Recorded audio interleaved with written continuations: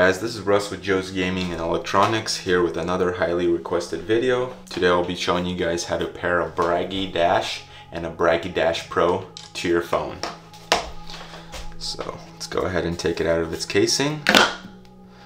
Take both of the earbuds and put them directly in your ear at the same time until you hear a ding. Then go into your settings, to your Bluetooth. Go ahead and hold the right earbud for 5 seconds until it starts going into pairing mode. It will tell you when it's in pairing mode. I usually just go turn off the Bluetooth and turn it back on,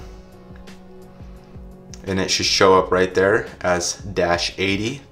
But if it says like 80X, if it has an X behind it, that is not the dash.